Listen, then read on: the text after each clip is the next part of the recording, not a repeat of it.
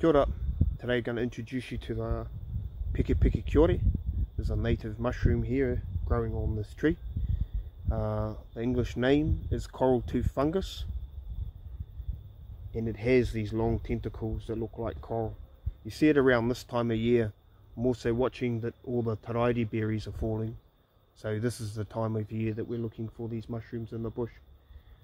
So this is a traditional kai, a food, and a rongoa, a medicine, and really just wanted to show you this time of year as a seasonal indicator, showing us what's going on, and introduce you to it.